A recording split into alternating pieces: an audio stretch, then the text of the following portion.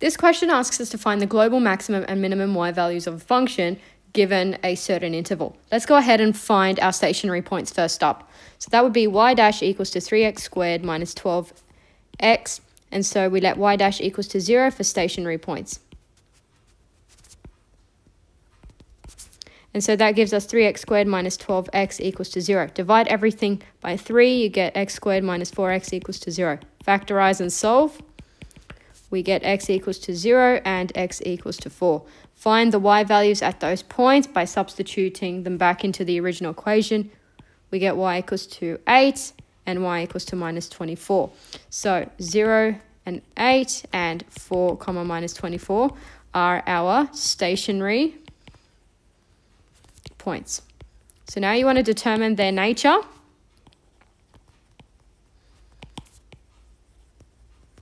By finding y double dash, and y double dash is simply the derivative of the y dash equation. So that would be 6x minus 12. So we want to test the nature of 0, 8 by plugging in x equals to 0 into this equation. And so that gives us minus 12 since f double dash is less than 0. Therefore, 0, 8 is a maximum turning point.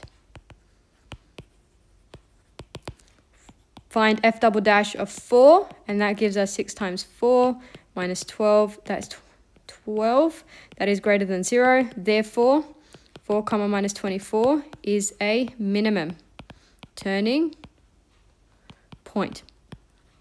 Now, all that's left is to find the endpoints of our interval. And so we find that by plugging in x equals to minus 1 into the original equation. So we get y equals to 1.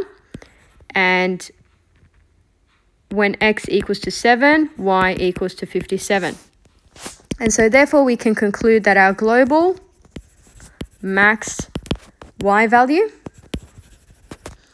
is 57 and global minimum y value is minus 24. And that is how to solve this question.